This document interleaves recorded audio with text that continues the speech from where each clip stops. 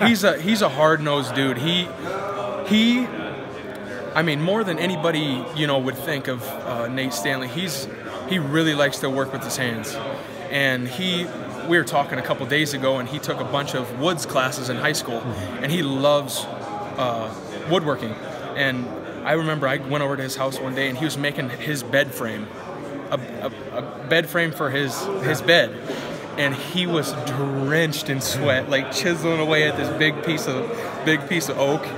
And I mean, he made a bed frame, and I mean, he really likes to be outdoors, and he's an outdoors guy, and he's I mean, he's a salt of the earth guy. He's down to earth, and he's one of the best guys that you'll ever meet.